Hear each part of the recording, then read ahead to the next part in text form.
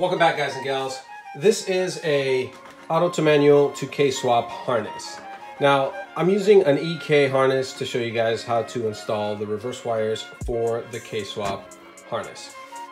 Just like all the other auto to manual harnesses, you are going to have some common connectors and some common parts, which are going to be a relay, clutch connector, ground.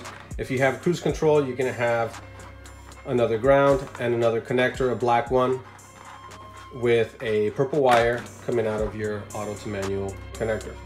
The only difference for the K-swap harnesses is going to be the reverse light wires. So you don't have to tap in, or you don't have to run any additional wires to the transmission.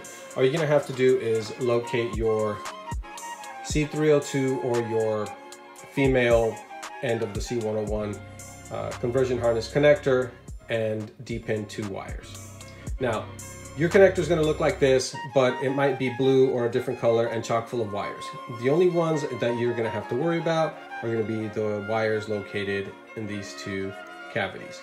Now, if you've never done this before, it's not hard, and I'll just show you right here how to do it. Lift up on the tab carefully with a precision screwdriver,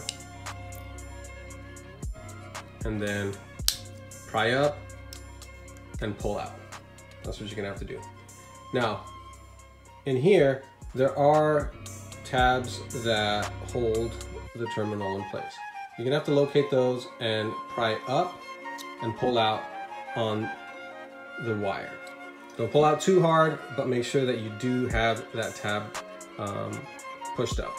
And then you're gonna have to remove the terminals. And after you remove those terminals, you're gonna have to connect these two in its place.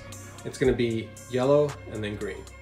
So after you do that, plug them in, click, and that's it. Simple as that. Push these back in, push back down, and you're ready to go.